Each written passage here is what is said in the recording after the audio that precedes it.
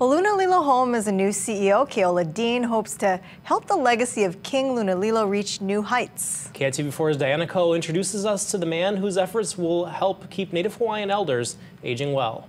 We have open beds for people who can come in and pay the full cost. Keola Maikalani Dean is the new leader at Lunalilo Home, which is supported by the trust of King Lunalilo. Though the Hawaii Kai Senior Facility is under 40 miles from Dean's native Nanakuli, his path here was circuitous.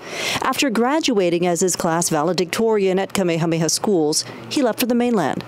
I've attended Harvard, Stanford, Bentley University, Washington State University.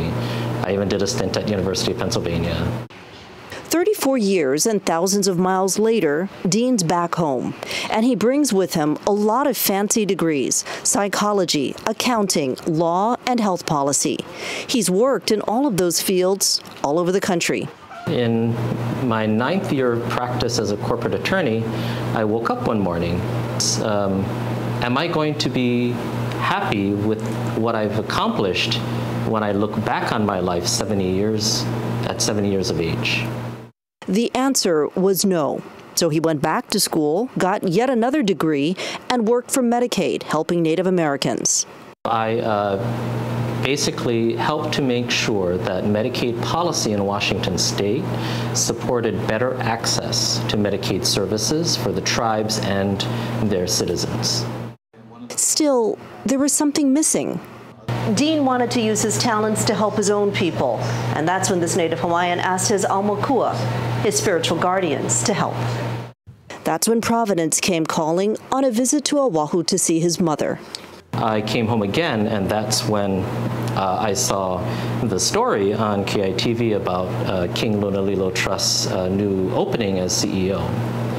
And that was sort of the sign that I realized that was the opportunity for me to come home.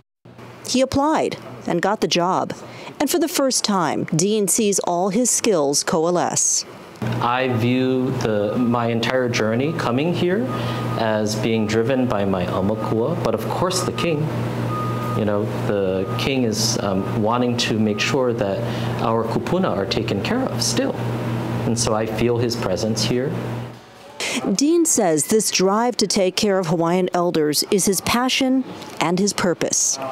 Kupuna are really the source of our strength and our culture. You know, without kupuna, we have no culture. And growing up, the Native Hawaiian culture was really important to me because it was my source of resilience. And under what he believes is the king's watchful presence, Dean is working to make sure Lunalilo Home can continue serving kupuna well into the future. Diana Ko, KITV4 Island News.